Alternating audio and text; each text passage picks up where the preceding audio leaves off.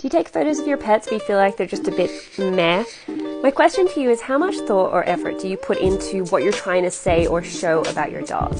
When I'm doing critiques, I see so many photos like this where somebody's just plonked their dog on the street, there's a bin and some other random crap going on in the background, and they're asking me to critique it, and it's like, yeah, but you're not telling me anything about this dog at this moment. This is literally a meter away, same day, same everything, taken with my phone, but now I'm telling you a story. I'm showing you how sweet and cute he is, curled up on this little rock. Same location, but I just plonked my dog there and hoped for the best. This is another one that was literally a meter away. And look how sweet he is. Also, right there.